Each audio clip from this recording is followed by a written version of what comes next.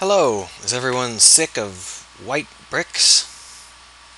Let's go ahead and change it so they're not white anymore. We're going to do that by using some tile textures I created.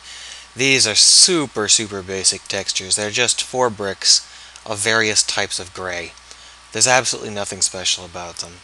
You can get them in the download if you want them, but they're really not special. So what we're going to do is we're going to create a material. I'll call it chunk material.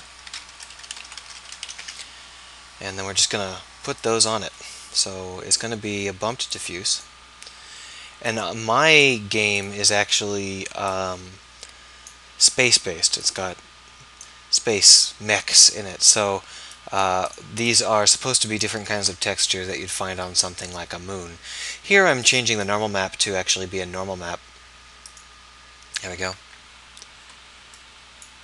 And so what we're going to do is we're going to add that to the chunk like this. Not like that. Like this. There we go.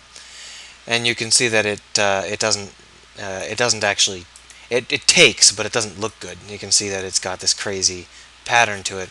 And the reason for that is because our UV mapping is currently set so that every brick is the entire texture. Instead, what we want to do is we want to have each brick be only a tiny piece of the texture. Pretty straightforward. So let's go ahead and do that. Over here in scripts, we need to go into chunk. Wow, it opened the right one. I've never seen it do that. And we actually get that down here in UVs. Down here in build face, we do the UVs right here. See? We're going to do, we need to be able to determine what our UV map is. So vector2 UV width equals new vector2. And here we need to determine the width of our block in terms of percentage of total size. And in this case, the tiles are 4 by 4. There's 16 of them. So that means that we're going to be 25 wide and 25% high, like so. We're also going to need to do where we are on that particular, which tile we're on. Now I actually think that this is, I think we're actually up here, like that. Let's go ahead and just see how that looks.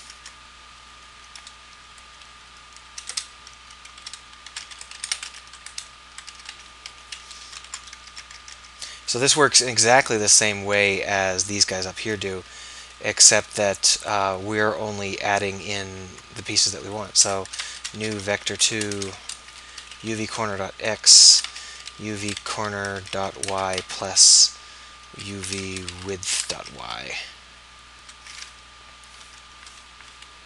Like that.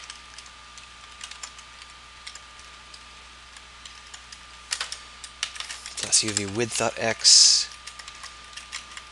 plus uv width.x and just the corner. And that actually may be going the opposite direction of what I want. It may be going counterclockwise, but it actually doesn't really matter at all. So here you can see that we've got something that looks vaguely correct, but we've got some bad scarring along the edges, as you can see, especially the bump map. And the reason for that is actually simply because these tile textures have the wrong settings. We need to clamp them. We need to do a point. We can do true color if that turns out to be something painful, but we actually only are using 512. So we'll apply those. And then we need to go into tile texture bump and do those exact same things.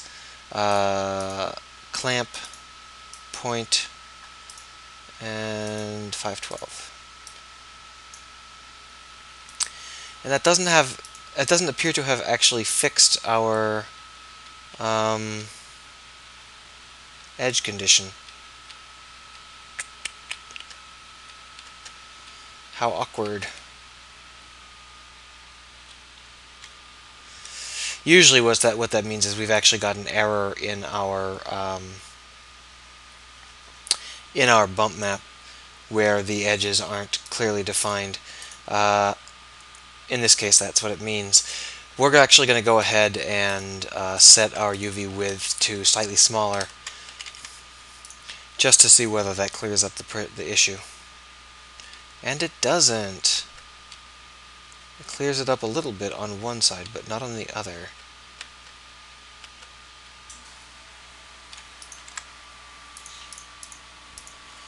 One of the problems is I don't actually know whether that is the y-axis or the x-axis that's giving us those trouble. Now that's closer, but we still have this really annoying problem. And it may just be that it's a bump map. Now that I'm thinking about it, let's go ahead and try that out. If we change the texture over into just a bumped, non-bumped, like that. Yeah, the bump map is what's giving us the problem. And that's probably because the bump map actually has the way that, sorry, I just bumped my mic. The way that the bump map works is that when it gets a texture, no, that's not it. It transforms it into this bluish map, you see? But the calculations which determine the height of the bumps make it, they radiate slightly. So you can see that this is no longer one pixel sharply defined from another, but is instead a gradient. And so when you're doing this sort of bump map situation, you have an option. You can either shrink your tiles so that there's a few pixels on each side, or you can manually create your bump map rather than doing it automatically, or you can not use bump maps. I want to use bump maps, so let's go ahead and shrink our tile. So down here, we're going to go ahead and make this 23 by 23 and make this like this, and that will hopefully clear it up. Yep. Well, not really. There's a maximum limit, and beyond that limit it gets grooved again.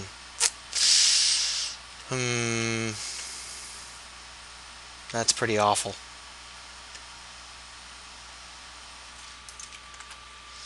What if we really shrink it down?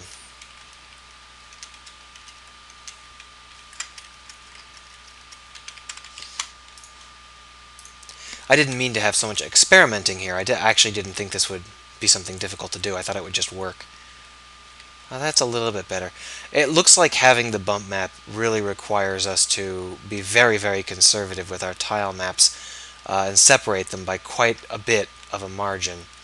Now, if I was a real graphics guy, I would make my own damn bump maps, and they wouldn't have this issue. But that's kind of a pain in the ass. I really do want bump maps, though, so let's go ahead and set this to something ridiculous, like 17, 17.25 minus, so that's 8, that's 4, so that's, there we are.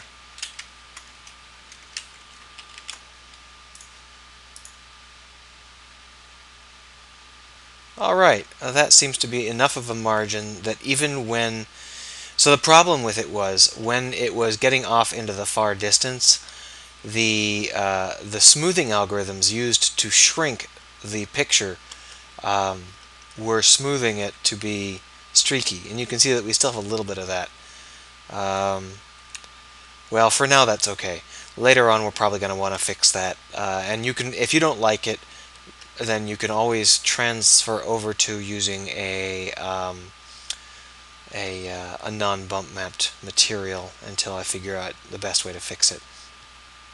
If you happen to know how to fix it, feel free to post in the comments how to do so that I can do it.